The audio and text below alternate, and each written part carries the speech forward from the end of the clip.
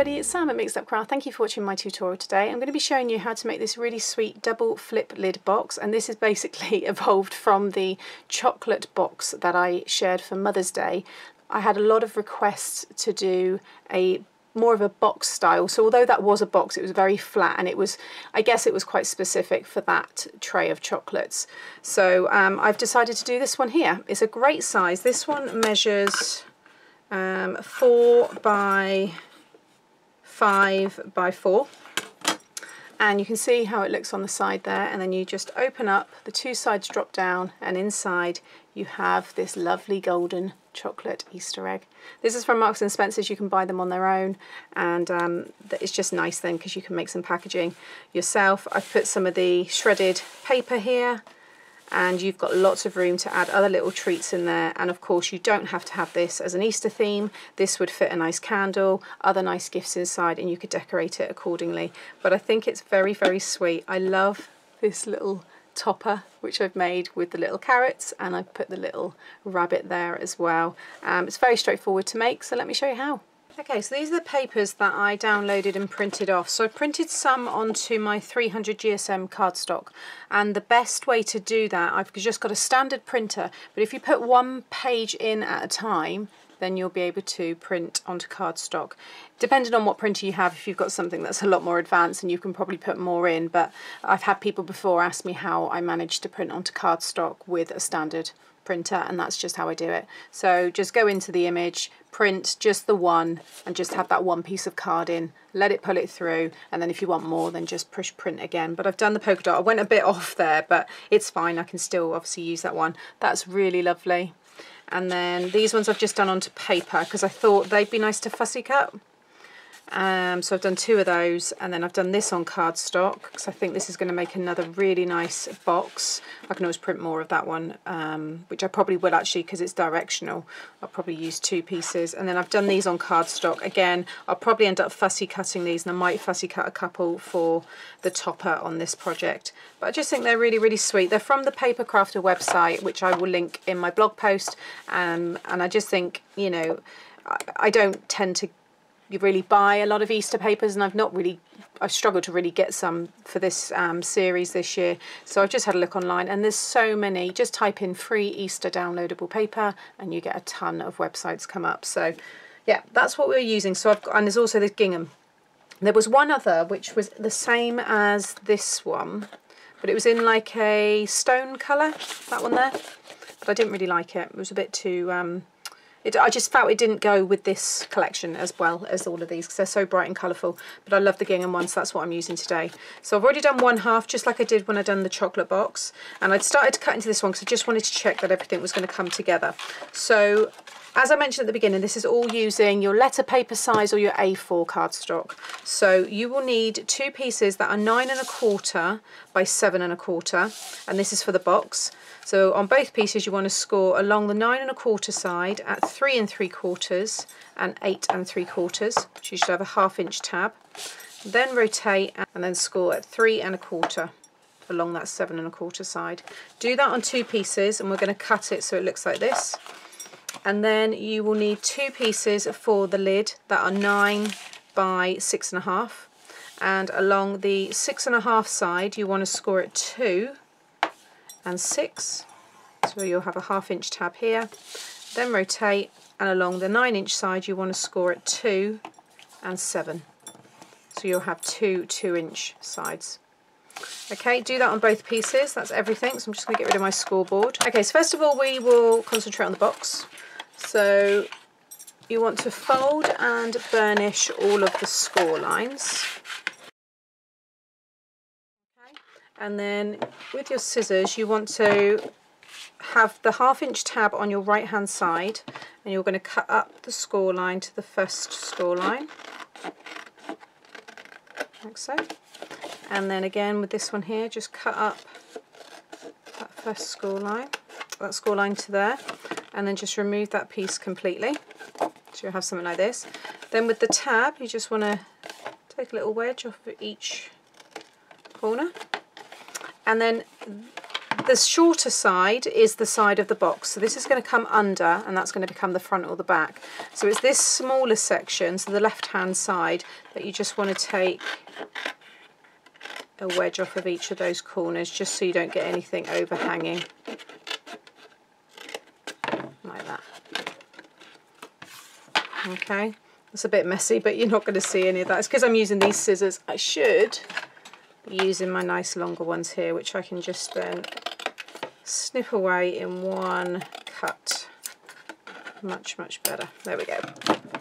Okay, so you'll have two like this. Next, well, I didn't take a little bit off of the top of that one.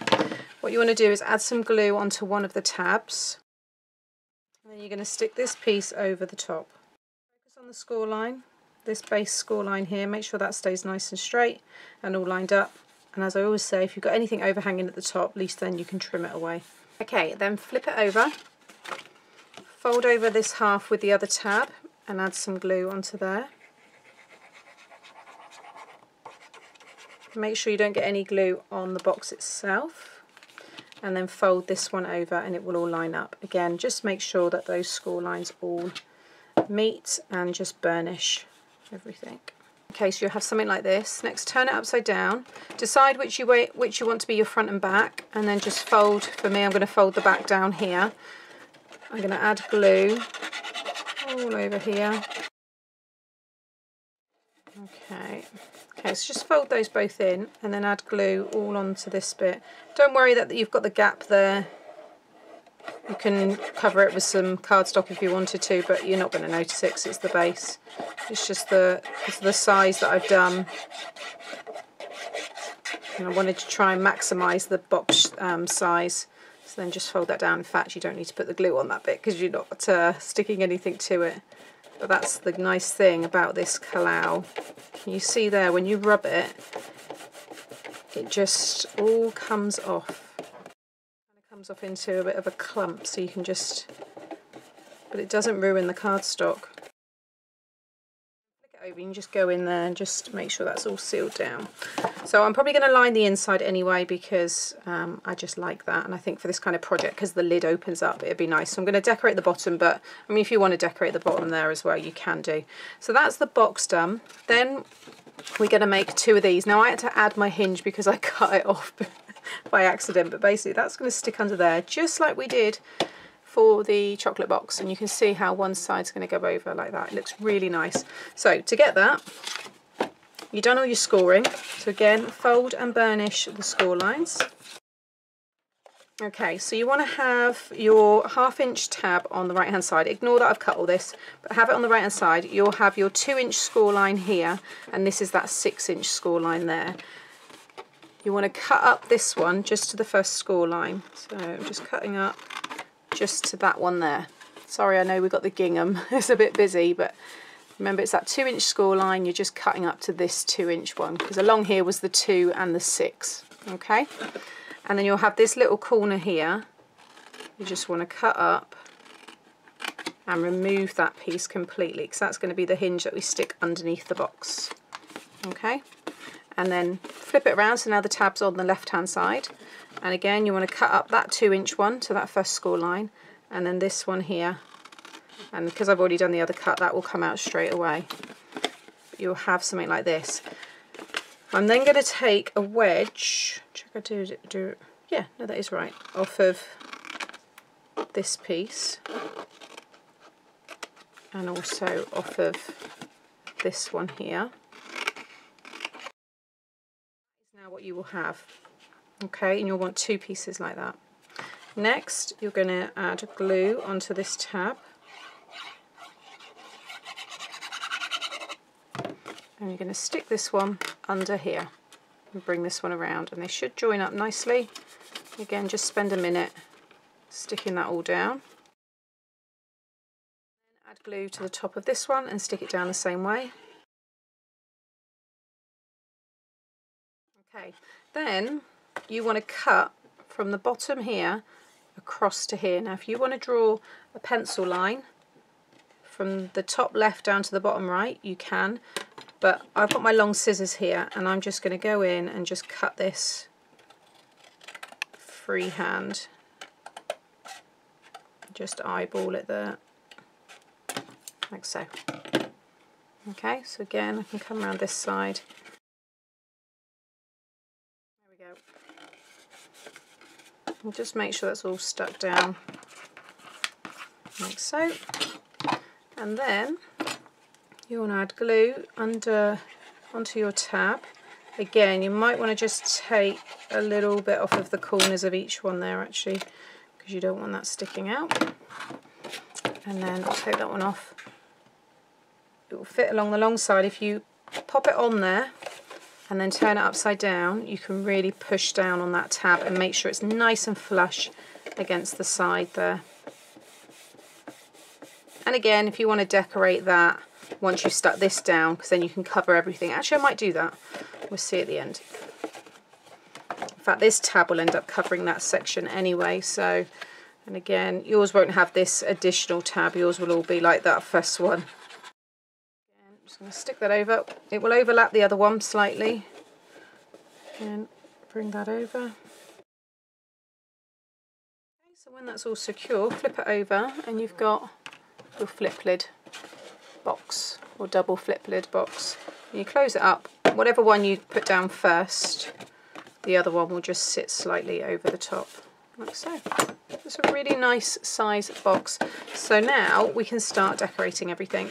Okay, so I've just been having to play around with some stuff. I've die cut some circles I'm going to use, but inside you'll see I've put my golden egg.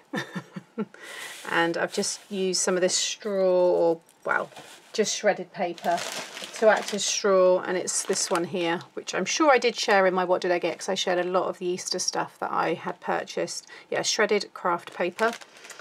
So that's all in there, and I've also lined the bottom.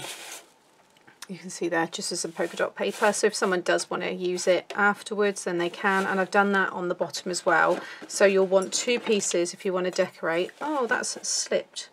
Oh dear, see it's wonky? It's because obviously I didn't, I carried on whilst it was still wet and it's moved, so never mind. It's 3 5/8 of an inch by 4 7/8 of an inch, so it's a bit wonky on the bottom there, but it's the bottom, so I'm not too worried.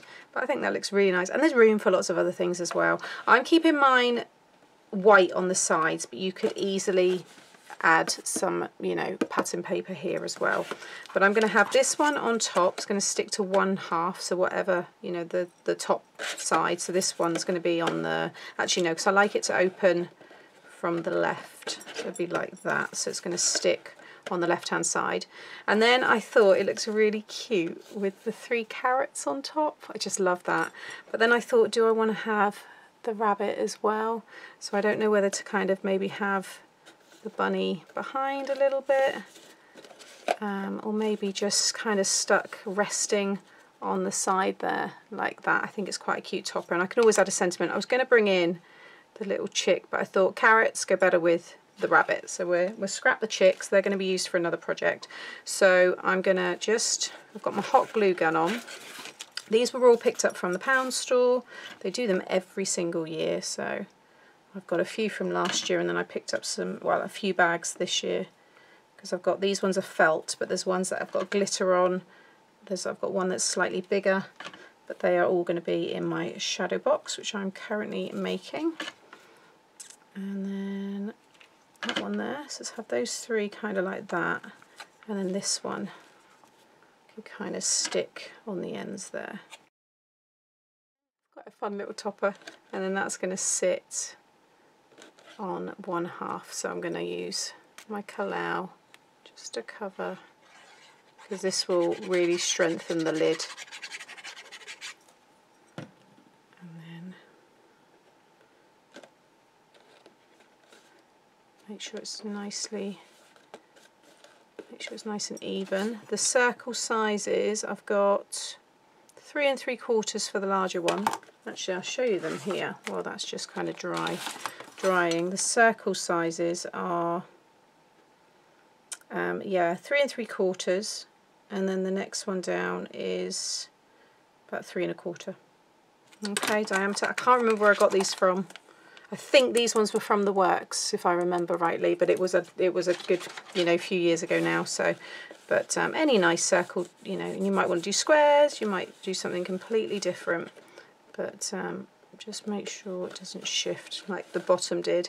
And if I open that out, I can just really make sure that sticks down. But you've just got so much room in there, so that's stuck down, that can all come up, and then that closes up on top. Isn't it sweet? I just really like this. I just wanted something that was just with the gingham and the orange and just quite clean and crisp. I always like to go over the top with things, so that's what I've done with the topper, but I'm keeping the box all, you know, quite plain. And then when you open it up, you've got that golden egg inside. I'm tempted to do something in here though. Let me just see what scraps of the yellow I've still got. So I've just stuck these down here. So it was the paper that I was going to fussy cut, but it's got Happy Easter on it. So this is 4 3/4 by 3 3/4. Is that right? Did I say 3 3/4? Check that one. Yeah, because that's 4. And that will, you know, just strengthen it some more. And then it all closes up. So you've got all the detail on top of there. Open it up, and you've got the golden egg, which I don't know if I said is from Marks and Spencer's. So I love those ones that you can then make your own packaging for, but there you have it. I think it's lovely. So I hope that's, you know, helped those of you that asked for the double flip in a more of a bigger box. I think that's a great size. I think you can, you know, put a lot of things in that. Definitely a nice candle. And because it's quite reinforced with the amount of layers that go up around it, so you can, you know, put something a bit more weighted in there as well. So as always, thank you for watching, and please give the video a thumbs up if you have enjoyed today, and consider subscribing so you get to see more. Thanks for watching. Bye.